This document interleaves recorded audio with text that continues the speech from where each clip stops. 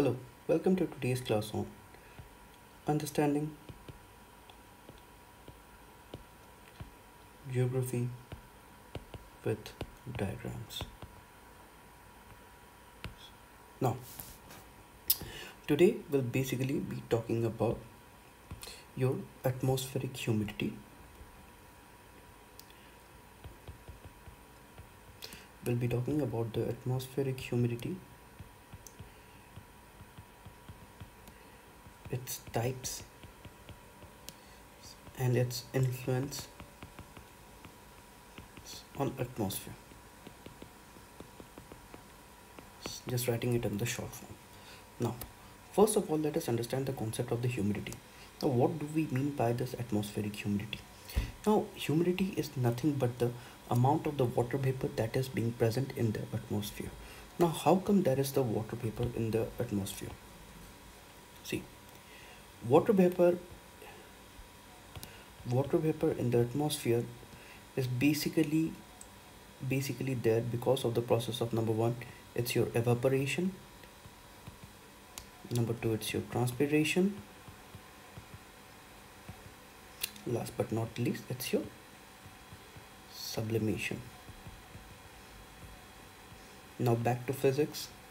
What do we mean by evaporation? Conversion of the water vapor, conversion of your liquid H2O to your water vapor.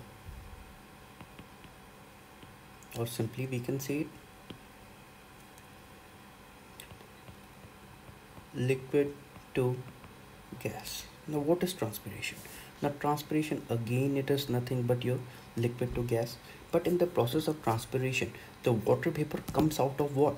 It's your plants, exclusively your plants, and then it goes from liquid to gaseous stage. Next is the sublimation. Sublimation, again, as per the law, as per physics says, it's nothing but the conversion of the solid to gas. Now what exactly can be solid, what exactly can be gas, it's up to you to understand and it's up to you to analyze. I can give you an example, ice glaciers. Next, see, now basically what happens? So basically, what are the types of atmospheric humidity? Now basically, for the study of the influence of the atmospheric humidity on the atmosphere, we basically classify the atmospheric humidity as ABS, means absolute humidity. Number two, specific, it's your specific humidity. And last but not the least, it's your relative humidity. Now see, we basically need to understand the basics, and this basics in as simple form as possible. No need to do a research over it. First of all, what is absolute humidity? Absolute humidity is nothing but the amount of water vapor, or the, basically I would say, the mass of the water vapor. Mass of water vapor per unit, but the unit volume of air. It's the mass of water vapor per unit volume of air. That is simply means an absolute humidity. What is the specific humidity? Specific humidity is nothing but the mass of the water vapor, I'm writing it as H2O, by the mass of the air column. Now when I'm writing air column, it means that the mass of the water vapor that we had taken over here plus the dry mass. Understood? This is the ratio of the mass of the water vapor to the mass of the air column, which includes not just the wet mass but also the dry mass. Next, we have your relative humidity.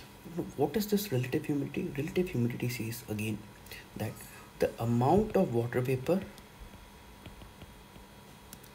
present in the air column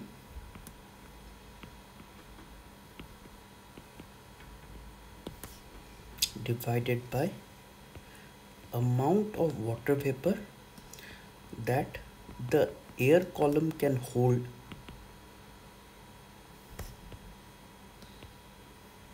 at a particular temperature into 100. Now see, now when it comes to research in geography or in the research in science, we basically use relative humidity, and we never use this absolute or specific humidity because of certain demerits of the absolute and specific humidity. Now what are the demerits of the absolute and specific humidity? Now see, basically let us look at the absolute humidity, mass of the water vapor per unit volume of the air. Now the mass of the water vapor per unit volume of the air is never constant. It keeps on changing as you go to higher latitude, as you go even in the regional basis, it keeps on changing. It is never stable in the regional basis. For example, if I'm in the coastal area, the coastal area, basically what will happen, obviously the mass of the water vapor would be higher, but the unit volume air. Now let's move on to a little continental area, the mass of the water vapor will reduce. So this what happened was that that absolute humidity itself in the regional level was very pathetic to take up. Now they came up with the specific humidity. Specific humidity says that mass of the water vapor, okay, by the mass of the air column, which is the dry mass, and the which also includes the dry mass. Now in specific humidity, what happened is that key, when we move from one climate to another, let's go from the tropics to temperate. What happens in the temperate? Temperate, it simply it simply happens is that key, increase in the latitude means increase, decrease, fall in the temperature. Now with the fall in the temperature, what will also happen, the humidity or the water holding capacity of the particular air might also get reduced, means the dry air mass would be more than the wet air mass. Hence in this context also, the specific humidity could not be used in this context because of the variation.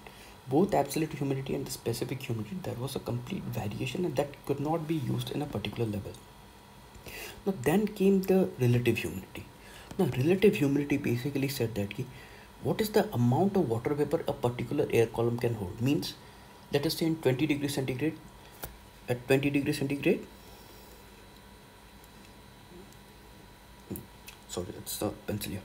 Let's say 20 degrees centigrade, 1 liter of the water, just for example, 1 liter of the water can be held by the particular column. Now if the water is holding in this 20 degrees centigrade, the water is holding, consider 500 ml. So what does this mean? This means that the air column is unsaturated. Now think of it, if at the 20 degrees centigrade it's holding 1.5 liter, what does it mean? It means it's oversaturated. So basically what happened is this relative humidity is that it gave us a basically means it gave us the total characteristics of the air column, whether it's saturated, whether it's unsaturated, or whether it's oversaturated. But such thing was not possible in case of absolute humidity or the specific humidity. Hence relative humidity started to become a very universal phenomenon for the geographical as well as for the scientific study, especially in your meteorology, to determine the phenomenons of the rainfall, to determine whether that would be fog, dew, whether that be hailstorm, whether again for the cyclonic predictions, the relative humidity started to be utilized rather than this absolute and your specific humidity. I hope you I hope this humidity concept is clear. Thank you.